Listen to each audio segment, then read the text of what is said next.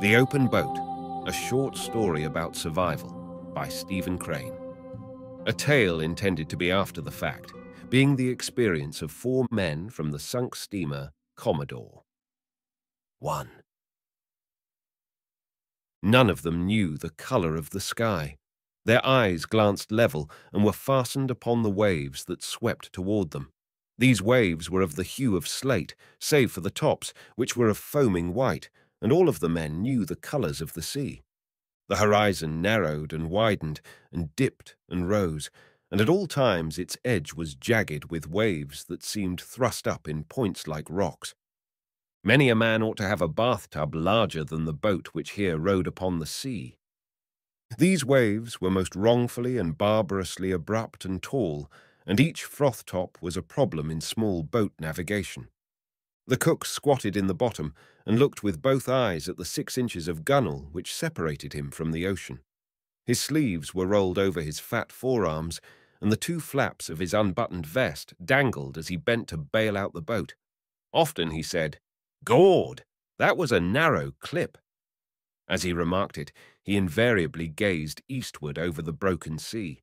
The oiler, steering with one of the 2 oars in the boat, sometimes raised himself suddenly to keep clear of water that swirled in over the stern. It was a thin little oar, and it seemed often ready to snap. The correspondent, pulling at the other oar, watched the waves and wondered why he was there.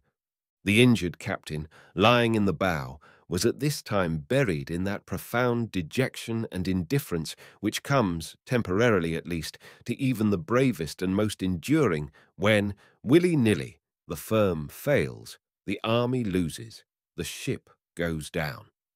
The mind of the master of a vessel is rooted deep in the timbers of her, though he commanded for a day or a decade, and this captain had on him the stern impression of a scene in the greys of dawn of 7 turned faces, and later a stump of a topmast with a white ball on it that slashed to and fro at the waves, went low and lower and down. Thereafter there was something strange in his voice. Although steady, it was deep with mourning, and of a quality beyond oration or tears. "Keep her a little more south, Billy," said he.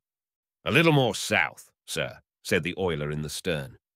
A seat in this boat was not unlike a seat upon a bucking bronco, and by the same token, a bronco is not much smaller. The craft pranced and reared and plunged like an animal. As each wave came and she rose for it, she seemed like a horse making at a fence outrageously high. The manner of her scramble over these walls of water is a mystic thing, and moreover, at the top of them were ordinarily these problems in white water, the foam racing down from the summit of each wave, requiring a new leap, and a leap from the air. Then, after scornfully bumping a crest, she would slide and race and splash down a long incline and arrive bobbing and nodding in front of the next menace. A singular disadvantage of the sea lies in the fact that after successfully surmounting one wave, you discover that there is another behind it, just as important and just as nervously anxious to do something effective in the way of swamping boats. In a 10-foot dinghy, one can get an idea of the resources of the sea in the line of waves that is not probable to the average experience which is never at sea in a dinghy. As each slaty wall of water approached, it shut all else from the view of the men in the boat, and it was not difficult to imagine that this particular wave was the final outburst of the ocean, the last effort of the grim water. There was a terrible grace in the move of the waves, and they came in silence, save for the snarling of the crests. In the wan light, the faces of the men must have been grey. Their eyes must have glinted in strange ways as they gazed steadily astern. Viewed from a balcony, the whole thing would doubtlessly have been weirdly picturesque. But the men in the boat had no time to see it, and if they had had leisure, there were other things to occupy their minds. The sun swung steadily up the sky, and they knew it was broad day because the color of the sea changed from slate to emerald green, streaked with amber lights, and the foam was like tumbling snow. The process of the breaking day was unknown to them. They were aware only of this effect upon the color of the waves that rolled toward them. In disjointed sentences, the cook and the correspondent argued as to the difference between a life-saving station and a house of refuge. The cook had said, "There's a house of refuge just north of the Mosquito Inlet light, and as soon as they see us, they'll come off in their boat and pick us up." "As soon as who see us?" said the correspondent. "The crew," said the cook. "Houses of refuge don't have crews," said the correspondent. "As I understand them, they are only places where clothes and grub are stored for the benefit of shipwrecked people. They don't carry crews." "Oh, yes, they do," said the cook. "No, they don't," said the correspondent. "Well, we're not there yet, anyhow," said the oiler in the stern. "Well," said the cook, "perhaps it's not a house of refuge that I'm thinking of as being near Mosquito Inlet light. Perhaps it's a life-saving station." "We're not there yet," said the oiler in the stern. 2. As the boat bounced from the top of each wave, the wind tore through the hair of the hatless men, and as the craft plopped her stern down again, the spray slashed past them. The crest of each of these waves was a hill, from the top of which the men surveyed, for a moment, a broad, tumultuous expanse, shining and wind-riven. It was probably splendid. It was probably glorious, this play of the free sea, wild with lights of emerald and white and amber. "Bully good thing it's an onshore wind," said the cook. "If not, where would we be? Wouldn't have a show." "That's right," said the correspondent. The busy oiler nodded his assent. Then the captain in the bow chuckled in a way that expressed humour, contempt, tragedy, all in one. "Do you think we've got much of a show now, boys?" said he. Whereupon the three were silent, save for a trifle of hemming and hawing. To express any particular optimism at this time, they felt to be childish and stupid, but they all doubtless possessed this sense of the situation in their mind. A young man thinks doggedly at such times. On the other hand, the ethics of their condition was decidedly against any open suggestion of hopelessness. So they were silent. "Oh, well," said the captain, soothing his children, "we'll get ashore all right." But there was that in his tone which made them think, so the oiler quoth, "Yes, if this wind holds." The cook was bailing, "Yes, if we don't catch hell in the surf." Canton flannel gulls flew near and far. Sometimes they sat down on the sea, near patches of brown seaweed that rolled over the waves with a movement like carpets on a line in a gale. The birds sat comfortably in groups, and they were envied by some in the dingy, for the wrath of the sea was no more to them than it was to a covey of prairie chickens 1,000 miles inland. Often they came very close and stared at the men with black, bead-like eyes. At these times they were uncanny and sinister in their unblinking scrutiny, and the men hooted angrily at them, telling them to be gone. One came, and evidently decided to alight on the top of the captain's head. The bird flew parallel to the boat, and did not circle, but made short, sidelong jumps in the air in chicken fashion. His black eyes were wistfully fixed upon the captain's head. "Ugly brute," said the oiler to the bird. "You look as if you were made with a jackknife." The cook and the correspondent swore darkly at the creature. The captain naturally wished to knock it away with the end of the heavy painter, but he did not dare do it, because anything resembling an emphatic gesture would have capsized this freighted boat, and so with his open hand the captain gently and carefully waved the gull away. After it had been discouraged from the pursuit, the captain breathed easier on account of his hair, and others breathed easier because the bird struck their minds at this time as being somehow gruesome and ominous. In the meantime, the oiler and the correspondent rowed, and also they rowed. They sat together in the same seat, and each rowed an oar. Then the oiler took both oars, then the correspondent took both oars, then the oiler, then the correspondent. They rowed and they rowed. The very ticklish part of the business was when the time came for the reclining one in the stern to take his turn at the oars. By the very last star of truth, it is easier to steal eggs from under a hen than it was to change seats in the dingy. First, the man in the stern slid his hand along the thwart and moved with care, as if he were of Sèvres. Then the man in the rowing seat slid his hand along the other thwart. It was all done with the most extraordinary care. As the two sidled past each other, the whole party kept watchful eyes on the coming wave, and the captain cried, "Look out now! Steady there!" The brown mats of seaweed that appeared from time to time were like islands, bits of earth. They were travelling, apparently, neither one way nor the other. They were, to all intents, stationary. They informed the men in the boat that it was making progress slowly toward the land. The captain, rearing cautiously in the bow after the Dingy soared on a great swell, said that he had seen the lighthouse at Mosquito Inlet. Presently the cook remarked that he had seen it. The correspondent was at the oars then, and for some reason he too wished to look at the lighthouse, but his back was toward the far shore, and the waves were important, and for some time he could not seize an opportunity to turn his head. But at last there came a wave more gentle than the others, and when at the crest of it, he swiftly scoured the western horizon. "See it?" said the captain. "No," said the correspondent slowly. "I didn't see anything." "Look again," said the captain. He pointed. "It's exactly in that direction."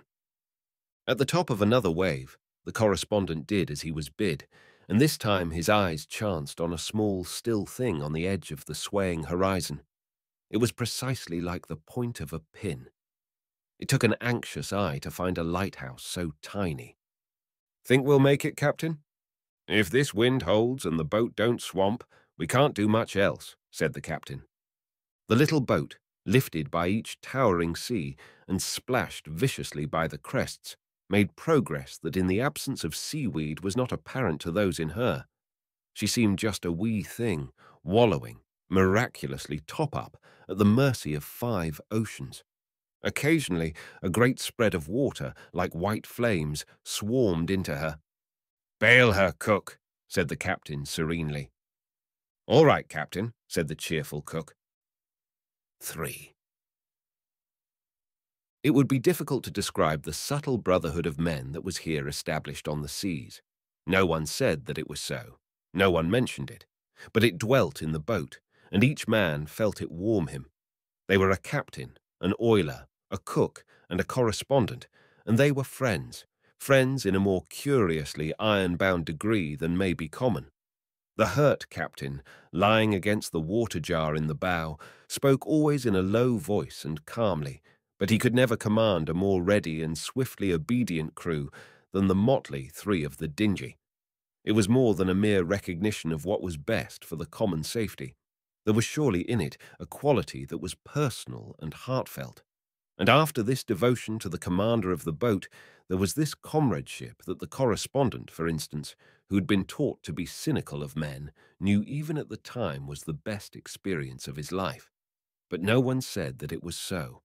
No one mentioned it. "I wish we had a sail," remarked the captain.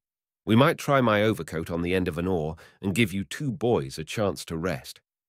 So the cook and the correspondent held the mast and spread wide the overcoat. The oiler steered, and the little boat made good way with her new rig. Sometimes the oiler had to scull sharply to keep a sea from breaking into the boat, but otherwise sailing was a success. Meanwhile, the lighthouse had been growing slowly larger. It had now almost assumed colour and appeared like a little grey shadow on the sky. The man at the oars could not be prevented from turning his head rather often to try for a glimpse of this little grey shadow. At last, from the top of each wave, the men in the tossing boat could see land. Even as the lighthouse was an upright shadow on the sky, this land seemed but a long black shadow on the sea. It certainly was thinner than paper. "We must be about opposite New Smyrna," said the cook, who had coasted this shore often in schooners. "Captain, by the way, I believe they abandoned that life-saving station there about a year ago." "Did they?" said the captain. The wind slowly died away. The cook and the correspondent were not now obliged to slave in order to hold high the oar, but the waves continued their old impetuous. swooping at the dinghy, and the little craft, no longer underway, struggled woundily over them. The oiler or the correspondent took the oars again. Shipwrecks are apropos of nothing. If men could only train for them and have them occur when the men had reached pink condition, there would be less drowning at sea. Of the 4 in the dinghy, none had slept any time worth mentioning for 2 days and 2 nights previous to embarking in the dinghy, and in the excitement of clambering about the deck of a foundering ship, they had also forgotten to eat heartily. For these reasons, and for others, neither the oiler nor the correspondent was fond of rowing at this time. The correspondent wondered ingenuously how, in the name of all that was sane, could there be people who thought it amusing to row a boat. It was not an amusement. It was a diabolical punishment, and even a genius of mental aberrations could never conclude that it was anything but a horror to the muscles and a crime against the back. He mentioned to the boat in general how the amusement of rowing struck him, and the weary-faced oiler smiled in full sympathy. Previously to the foundering, by the way, the oiler had worked double watch in the engine room of the ship. "Take her easy now, boys," said the captain. "Don't spend yourselves.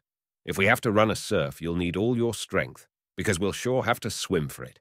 Take your time." Slowly, the land arose from the sea. From a black line, it became a line of black, and a line of white, trees and sand. Finally, the captain said that he could make out a house on the shore. "That's the house of refuge, sure," said the cook. "They'll see us before long, and come out after us." The distant lighthouse reared high. "The keeper ought to be able to make us out now, if he's looking through a glass," said the captain. "He'll notify the life-saving people." "None of those other boats could have got ashore to give word of the wreck," said the oiler in a low voice. "Else the lifeboat would be out hunting us." Slowly and beautifully, the land loomed out of the sea. The wind came again. It had veered from the northeast to the southeast. Finally, a new sound struck the ears of the men in the boat. It was the low thunder of the surf on the shore. "We'll never be able to make the lighthouse now," said the captain. "Swing her head a little more north, Billy," said he. "A little more north, sir," said the oiler. Whereupon the little boat turned her nose once more down the wind, and all but the oarsmen watched the shore grow. Under the influence of this expansion, doubt and direful apprehension was leaving the minds of the men. The management of the boat was still most absorbing, but it could not prevent a quiet cheerfulness. In an hour, perhaps, they would be ashore. Their backbones had become thoroughly used to balancing in the boat, and they now rode this wild colt of a dinghy like circus men. The correspondent thought that he had been drenched to the skin, but happening to feel in the top pocket of his coat, he found therein 8 cigars. 4 of them were soaked with seawater. 4 were perfectly scatheless. After a search, somebody produced 3 dry matches, and thereupon the 4 waifs rowed impudently in their little boat, and with an assurance of an impending rescue shining in their eyes, puffed at the big cigars and judged well and ill of all men. Everybody took a drink of water. 4. "Cook," remarked the captain, "there don't seem to be any signs of life about your house of refuge." "No," replied the cook. "Funny they don't see us." A broad stretch of lowly coast lay before the eyes of the men. It was of dunes topped with dark vegetation. The roar of the surf was plain, and sometimes they could see the white lip of a wave as it spun up the beach. A tiny house was blocked out black upon the sky. Southward, the slim lighthouse lifted its little grey length. Tide, wind, and waves were swinging the dingy northward. "Funny they don't see us," said the men. The surf's roar was here dulled, but its tone was, nevertheless, thunderous and mighty. As the boat swam over the great rollers, the men sat listening to this roar. "We'll swamp sure," said everybody. It is fair to say here that there was not a life-saving station within 20 miles in either direction, but the men did not know this fact, and in consequence they made dark and opprobrious remarks concerning the eyesight of the nation's lifesavers. 4 scowling men sat in the dingy and surpassed records in the invention of epithets. Funny they don't see us. The light-heartedness of a former time had completely faded. To their sharpened minds it was easy to conjure pictures of all kinds of incompetency and blindness, and indeed cowardice. There was the shore of the populous land, and it was bitter and bitter to them that from it came no sign. "Well," said the captain ultimately, "I suppose we'll have to make a try for ourselves. If we stay out here too long, we'll none of us have strength left to swim after the boat swamps." And so the oiler, who was at the oars, turned the boat straight for the shore. There was a sudden tightening of muscles. There was some thinking.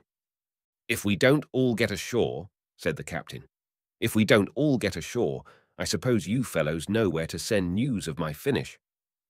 They then briefly exchanged some addresses and admonitions. As for the reflections of the men, there was a great deal of rage in them.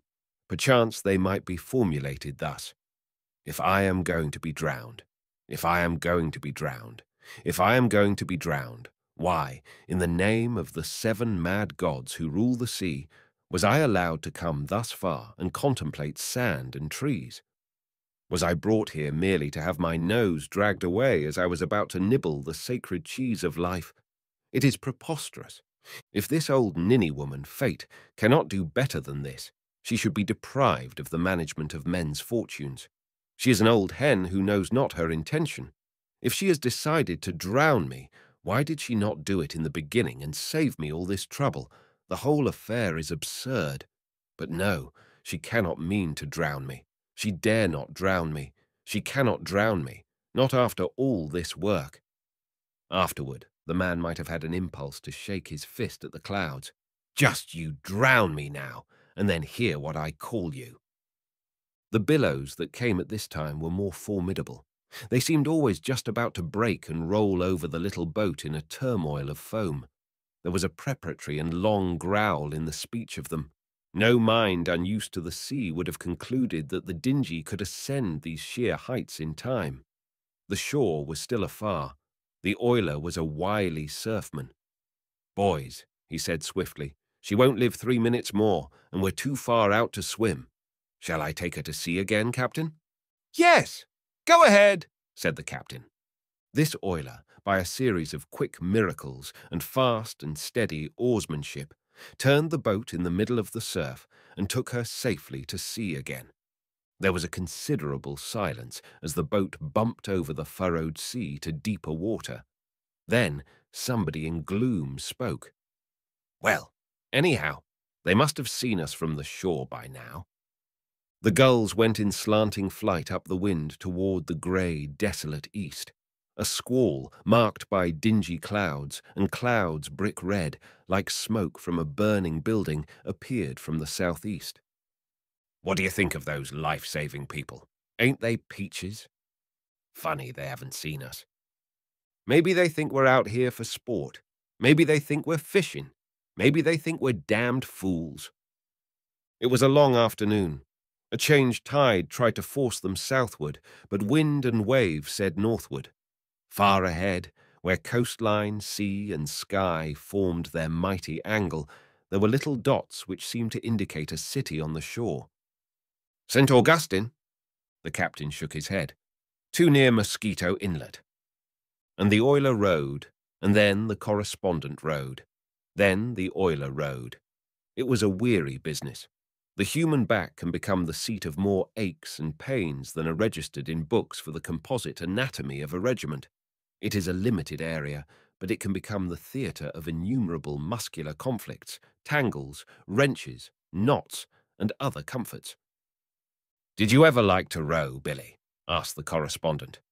"No," said the oiler. "Hang it." When one exchanged the rowing seat for a place in the bottom of the boat, he suffered a bodily depression that caused him to be careless of everything, save an obligation to wiggle one finger. There was cold sea water swashing to and fro in the boat, and he lay in it. His head, pillowed on a thwart, was within an inch of the swirl of a wave crest, and sometimes a particularly obstreperous sea came inboard and drenched him once more. But these matters did not annoy him. It is almost certain that if the boat had capsized, he would have tumbled comfortably out upon the ocean as if he felt sure that it was a great soft mattress. "Look, there's a man on the shore." "Where?" "There! See him! See him!" "Yes, sure. He's walking along. Now he's stopped. Look, he's facing us.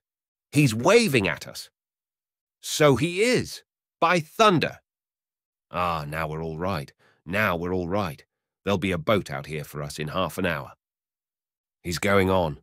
He's running. He's going up to that house there." The remote beach seemed lower than the sea, and it required a searching glance to discern the little black figure. The captain saw a floating stick and they rowed to it.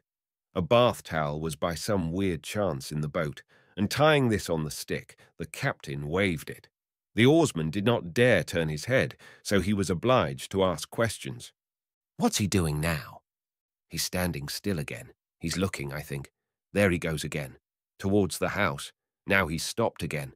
"Is he waving at us?" "No, not now. He was, though. Look, there comes another man." "He's running." "Look at him go, would you?" "Why, he's on a bicycle. Now he's met the other man. They're both waving at us. Look, there comes something up the beach."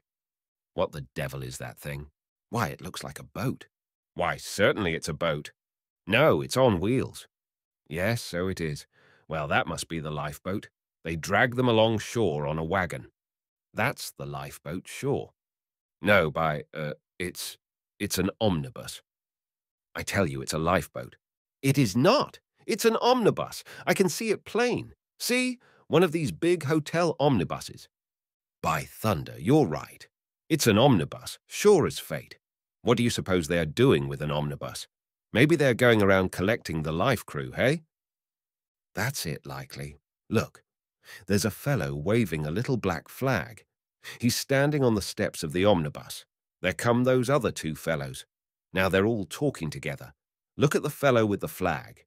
Maybe he ain't waving it." "That ain't a flag, is it? That's his coat." "Why, certainly that's his coat." "So it is.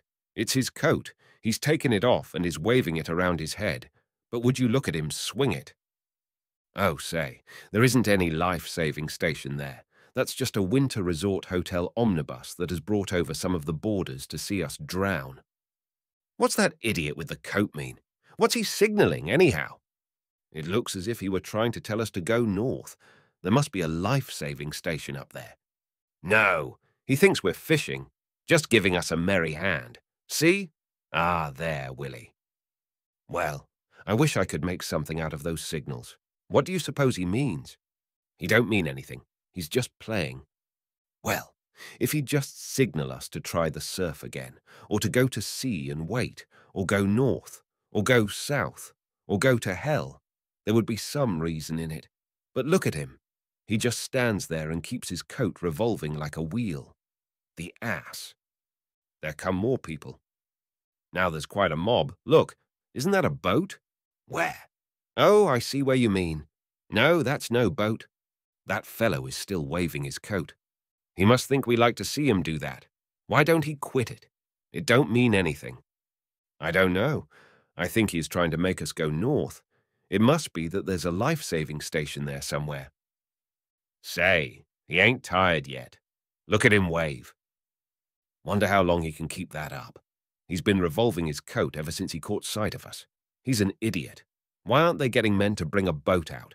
A fishing boat, one of those big yawls, could come out here all right. Why don't he do something?" "Oh, it's all right now. They'll have a boat out here for us in less than no time, now that they've seen us." A faint yellow tone came into the sky over the low land. The shadows on the sea slowly deepened. The wind bore coldness with it, and the men began to shiver. "Holy smoke," said one, allowing his voice to express his impious mood. "If we keep on monkeying out here, if we've got to flounder out here all night—" "Oh, we'll never have to stay here all night. Don't you worry. They've seen us now, and it won't be long before they'll come chasing out after us." The shore grew dusky.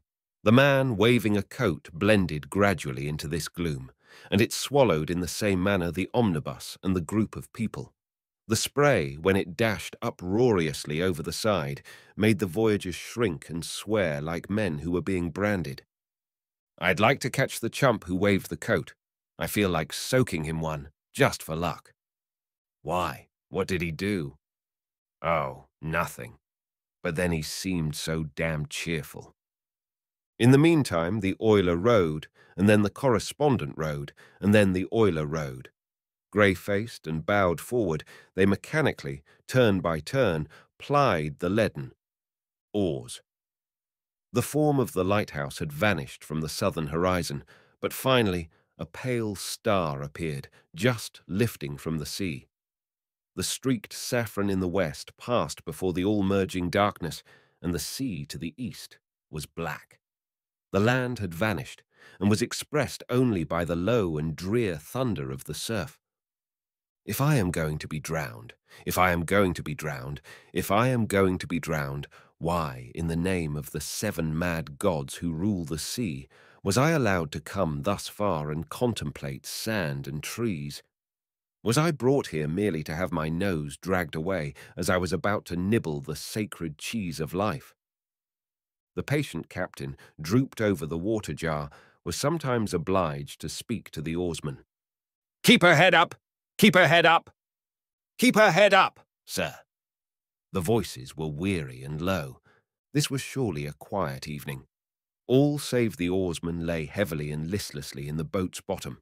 As for him, his eyes were just capable of noting the tall black waves that swept forward in a most sinister silence, save for an occasional subdued growl of a crest. The cook's head was on a thwart, and he looked without interest at the water under his nose. He was deep in other scenes. Finally, he spoke. "Billy," he murmured, dreamfully, "what kind of pie do you like best?" 5. "Pie," said the oiler and the correspondent agitatedly. "Don't talk about those things. Blast you."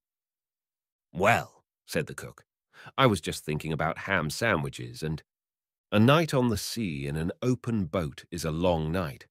As darkness settled finally, the shine of the light, lifting from the sea in the south, changed to full gold. On the northern horizon, a new light appeared, a small bluish gleam on the edge of the waters. These 2 lights were the furniture of the world. Otherwise, there was nothing but waves. 2 men huddled in the stern, and distances were so magnificent in the dingy that the rower was enabled to keep his feet partly warmed by thrusting them under his companions. Their legs, indeed, extended far under the rowing seat until they touched the feet of the captain forward. Sometimes, despite the efforts of the tired oarsman, a wave came piling into the boat, an icy wave of the night, and the chilling water soaked them anew. They would twist their bodies for a moment, and groan, and sleep the dead sleep once more, while the water in the boat gurgled about them as the craft rocked. The plan of the oiler and the correspondent was for one to row until he lost the ability, and then arouse the other from his sea-water couch in the bottom of the boat. The oiler plied the oars until his head drooped forward, and the overpowering sleep blinded him, and he rowed yet afterward. Then he touched a man in the bottom of the boat and called his name. "Will you spell me for a little while?" he said meekly. "Sure, Billy," said the correspondent, awakening and dragging himself to a sitting position. They exchanged places carefully, and the oiler, cuddling down in the sea-water at the cook's side, seemed to go to sleep instantly. The particular violence of the sea had ceased. The waves came without snarling. The obligation of the man at the oars was to keep the boat headed so that the tilt of the rollers would not capsize her, and to preserve her from filling when the crests rushed past. The black waves were silent and hard to be seen in the darkness. Often one was almost upon the boat before the oarsman was aware. In a low voice the correspondent addressed the captain. He was not sure that the captain was awake, although this iron man seemed to be always awake. "Captain, shall I keep her making for that light north, sir?" The same steady voice answered him. "Yes, keep it about 2 points off the port bow."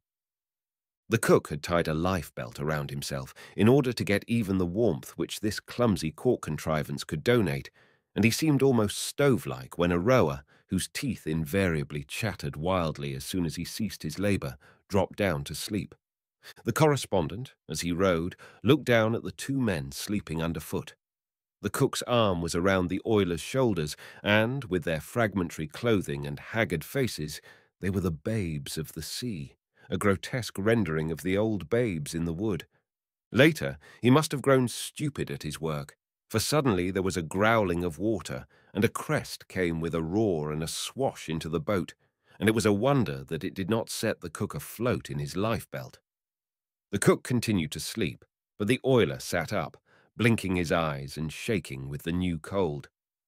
"Oh, I'm awful sorry, Billy," said the correspondent contritely. "That's all right, old boy," said the oiler, and lay down again and was asleep. Presently it seemed that even the captain dozed, and the correspondent thought that he was the one man afloat on all the oceans. The wind had a voice as it came over the waves, and it was sadder than the end.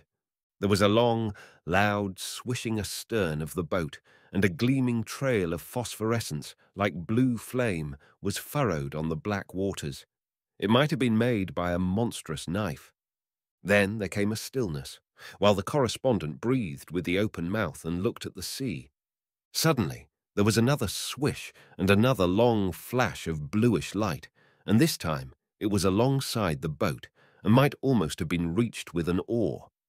The correspondent saw an enormous fin speed like a shadow through the water, hurling the crystalline spray and leaving the long glowing trail. The correspondent looked over his shoulder at the captain. His face was hidden, and he seemed to be asleep. He looked at the babes of the sea. They certainly were asleep. So, being bereft of sympathy, he leaned a little way to one side and swore softly into the sea. But the thing did not then leave the vicinity of the boat. Ahead or astern, on one side or the other, at intervals long or short, fled the long, sparkling streak, and there was to be heard the whirroo of the dark fin. The speed and power of the thing was greatly to be admired. It cut the water like a gigantic and keen projectile. The presence of this biding thing did not affect the man with the same horror that it would if he had been a picnicker. He simply looked at the sea dully and swore in an undertone.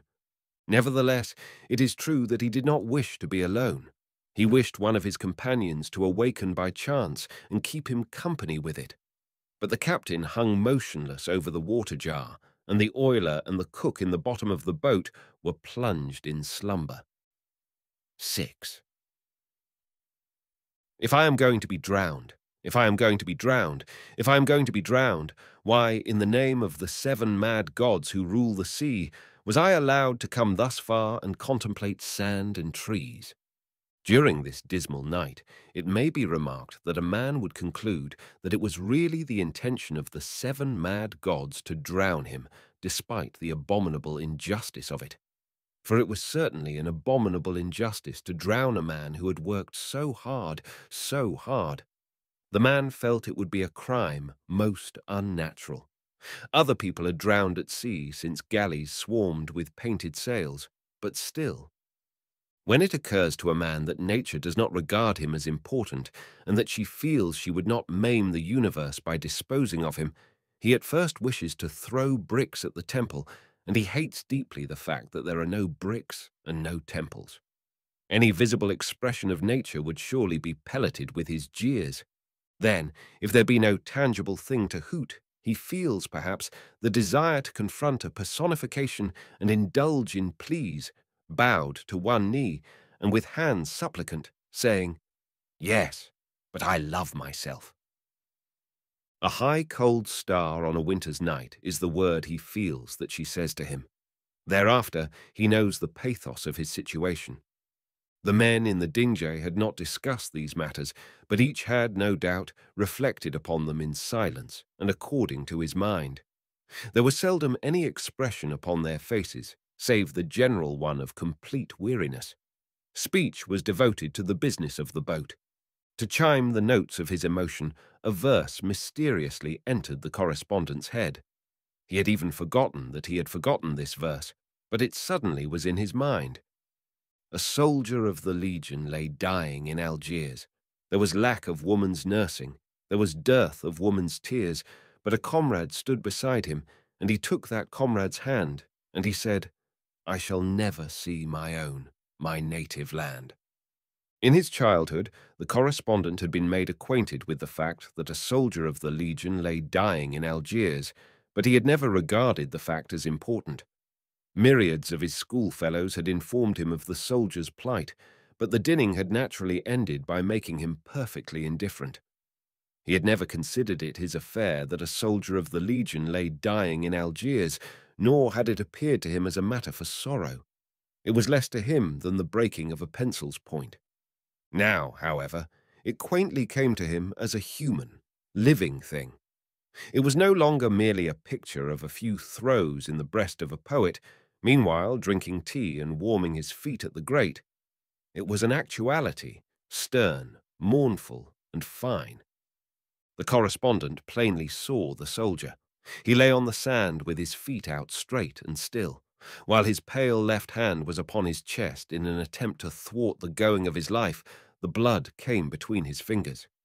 In the far Algerian distance, a city of low square forms was set against a sky that was faint with the last sunset hues. The correspondent, plying the oars and dreaming of the slow and slower movements of the lips of the soldier, was moved by a profound and perfectly impersonal comprehension. He was sorry for the soldier of the Legion who lay dying in Algiers. The thing which had followed the boat and waited had evidently grown bored at the delay. There was no longer to be heard the slash of the cutwater, and there was no longer the flame of the long trail. The light in the north still glimmered, but it was apparently no nearer to the boat. Sometimes the boom of the surf rang in the correspondent's ears, and he turned the craft seaward then and rowed harder. Southward, someone had evidently built a watchfire on the beach. It was too low and too far to be seen, but it made a shimmering roseate reflection upon the bluff back of it, and this could be discerned from the boat. The wind came stronger, and sometimes a wave. Suddenly raged out like a mountain cat, and there was to be seen the sheen and sparkle of a broken crest. The captain, in the bow, moved on his water jar and sat erect. "Pretty long night," he observed to the correspondent. He looked at the shore. "Those life-saving people take their time." "Did you see that shark playing around?" "Yes, I saw him. He was a big fellow, all right." "Wish I had known you were awake." Later, the correspondent spoke into the bottom of the boat. "Billy!" There was a slow and gradual disentanglement. "Billy, will you spell me?" "Sure," said the oiler. As soon as the correspondent touched the cold, comfortable seawater in the bottom of the boat and had huddled close to the cook's lifebelt, he was deep in sleep, despite the fact that his teeth played all the popular airs. This sleep was so good to him that it was but a moment before he heard a voice call his name in a tone that demonstrated the last stages of exhaustion. "Will you spell me?" "Sure, Billy." The light in the north had mysteriously vanished, but the correspondent took his course from the wide-awake captain. Later in the night, they took the boat farther out to sea, and the captain directed the cook to take one oar at the stern and keep the boat facing the seas. He was to call out if he should hear the thunder of the surf. This plan enabled the oiler and the correspondent to get respite together.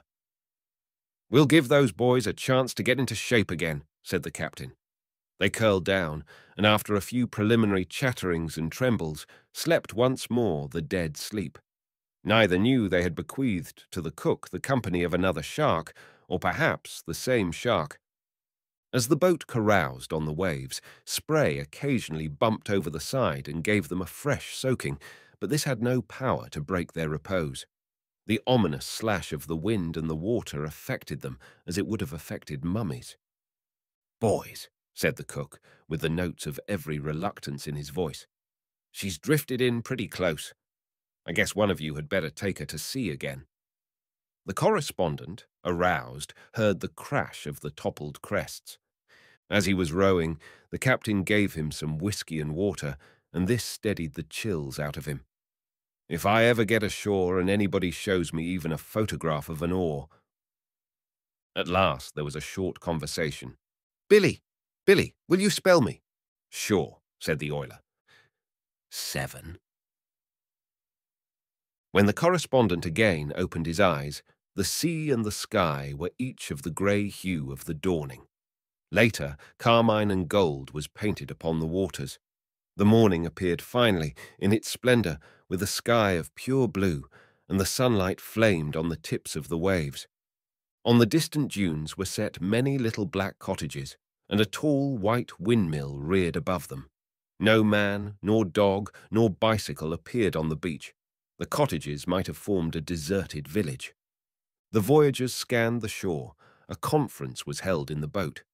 "Well," said the captain, "if no help is coming, we might better try a run through the surf right away. If we stay out here much longer, we will be too weak to do anything for ourselves at all." The others silently acquiesced in this reasoning. The boat was headed for the beach. The correspondent wondered if none ever ascended the tall wind tower, and if then they never looked seaward. This tower was a giant, standing with its back to the plight of the ants. It represented in a degree, to the correspondent, the serenity of nature amid the struggles of the individual, nature in the wind, and nature in the vision of men. She did not seem cruel to him then, nor beneficent, nor treacherous, nor wise. But she was indifferent, flatly indifferent. It is, perhaps, plausible that a man in this situation, impressed with the unconcern of the universe, should see the innumerable flaws of his life, and have them taste wickedly in his mind, and wish for another chance. A distinction between right and wrong seems absurdly clear to him then, in this new ignorance of the grave edge, and he understands that if he were given another opportunity, he would mend his conduct and his words, and be better and brighter during an introduction or at a tea. "Now, boys," said the captain, "she is going to swamp, sure. All we can do is to work her in as far as possible, and then when she swamps, pile out and scramble for the beach. Keep cool now, and don't jump until she swamps shore." The oiler took the oars. Over his shoulders he scanned the surf. "Captain," he said, "I think I'd better bring her about, and keep her head on to the seas and back her in." "All right, Billy," said the captain. "Back her in." The oiler swung the boat then, and seated in the stern, the cook and the correspondent were obliged to look over their shoulders to contemplate the lonely and indifferent shore. The monstrous inshore rollers heaved the boat high until the men were again enabled to see the white sheets of water scudding up the slanted beach. "We won't get in very close," said the captain.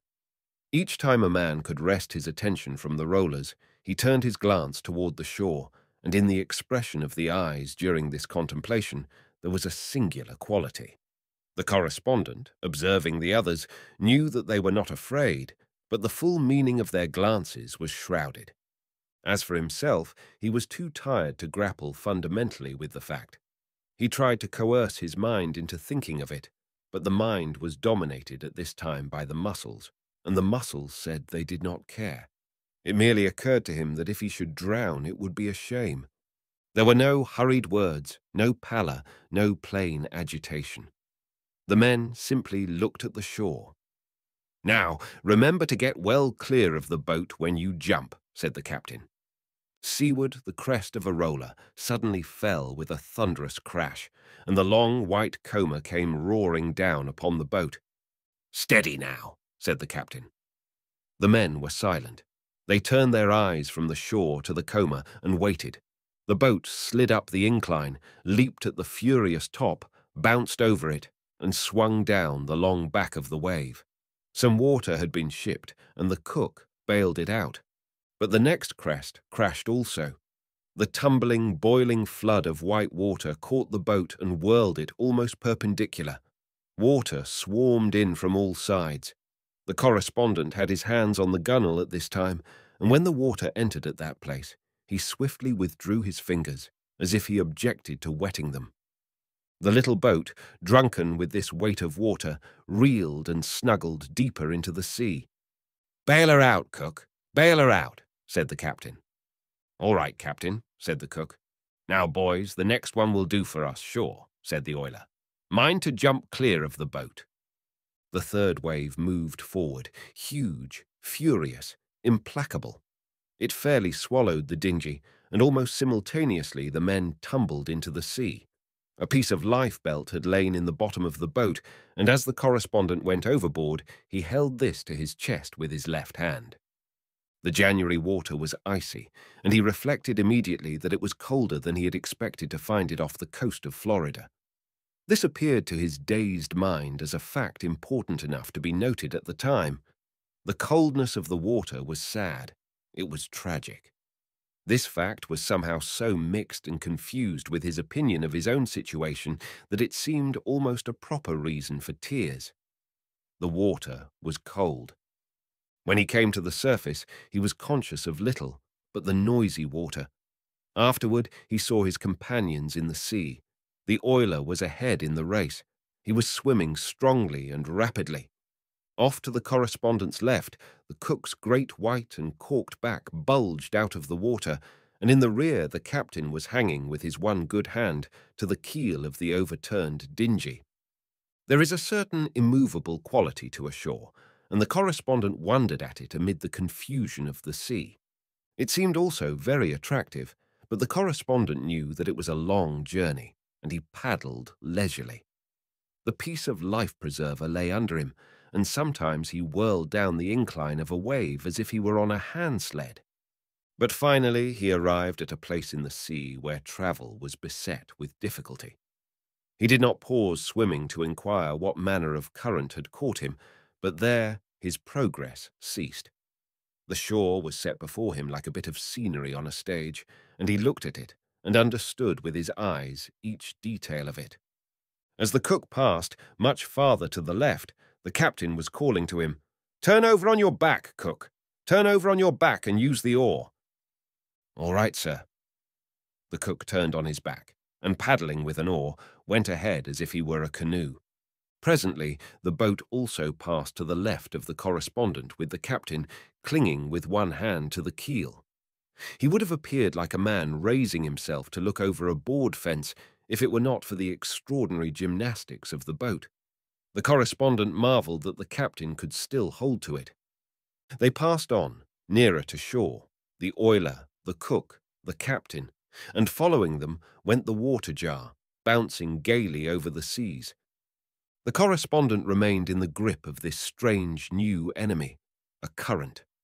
The shore, with its white slope of sand and its green bluff, topped with little silent cottages, was spread like a picture before him. It was very near to him then, but he was impressed as one who in a gallery looks at a scene from Brittany or Holland. He thought, "I am going to drown. Can it be possible? Can it be possible? Can it be possible?" Perhaps an individual must consider his own death to be the final phenomenon of nature, but later a wave perhaps whirled him out of this small, deadly current, for he found suddenly that he could again make progress toward the shore. Later still, he was aware that the captain, clinging with one hand to the keel of the dinghy, had his face turned away from the shore and toward him, and was calling his name. "Come to the boat! Come to the boat!" In his struggle to reach the captain and the boat, he reflected that when one gets properly wearied, drowning must really be a comfortable arrangement, a cessation of hostilities accompanied by a large degree of relief, and he was glad of it, for the main thing in his mind for some moments had been horror of the temporary agony. He did not wish to be hurt. Presently he saw a man running along the shore. He was undressing with most remarkable speed. Coat, trousers, shirt, everything flew magically off him. "Come to the boat," called the captain. "All right, captain." As the correspondent paddled, he saw the captain let himself down to bottom and leave the boat. Then the correspondent performed his one little marvel of the voyage. A large wave caught him and flung him with ease and supreme speed completely over the boat and far beyond it. It struck him even then as an event in gymnastics and a true miracle of the sea. An overturned boat in the surf is not a plaything to a swimming man, The correspondent arrived in water that reached only to his waist, but his condition did not enable him to stand for more than a moment. Each wave knocked him into a heap, and the undertow pulled at him. Then he saw the man who had been running and undressing and running come bounding into the water. He dragged ashore the cook and then waded towards the captain, but the captain waved him away and sent him to the correspondent.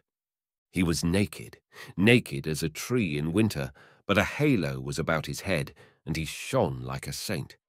He gave a strong pull and a long drag, and a bully heave at the correspondent's hand. The correspondent, schooled in the minor formulae, said, "Thanks, old man." But suddenly the man cried, "What's that?" He pointed a swift finger. The correspondent said, "Go." In the shallows, face downward, lay the oiler. His forehead touched sand that was periodically, between each wave, clear of the sea. The correspondent did not know all that transpired afterward. When he achieved safe ground, he fell, striking the sand with each particular part of his body. It was as if he had dropped from a roof, but the thud was grateful to him. It seems that instantly the beach was populated with men with blankets, clothes, and flasks, and women with coffee pots and all the remedies sacred to their minds. The welcome of the land to the men from the sea was warm and generous, but a still and dripping shape was carried slowly up the beach, and the land's welcome for it could only be the different and sinister hospitality of the grave. When it came night, the white waves paced to and fro in the moonlight, and the wind brought the sound of the great sea's voice to the men on shore, and they felt that they could then be interpreters.